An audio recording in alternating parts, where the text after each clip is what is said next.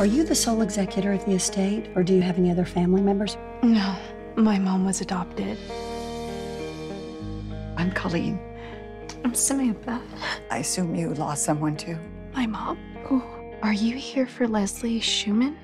I am. I have to go. I have to go. Please wait. Whoa. Who was that? I think it was my grandmother. Hello? Hi, Samantha. This is Colleen. Would you even consider having lunch with me? Why don't we start with the biggest elephant in the room? Why I gave your mom up for adoption. It's not really any of my business. Of course it's your business. It's part of our family. It's part of your family history. I would never keep that from you. We're pregnant! I knew it! Oh, boy. Thanks, man. Colleen? Yeah, everything's fine, dear. Wait, what's going on?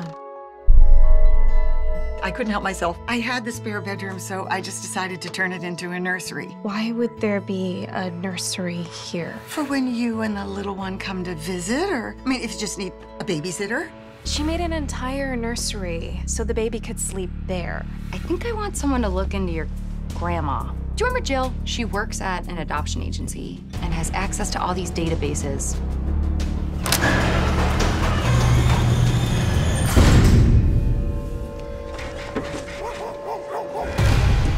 You lost? No, I'm just about to visit my granddaughter. Do they know that you're here? No, I just kind of wanted to, you know, surprise them.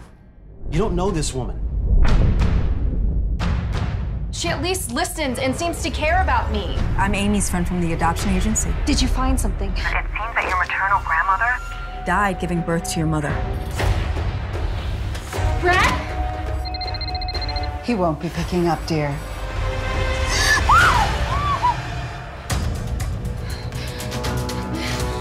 What have you done? I would never do anything to hurt our perfect little family. This isn't your family.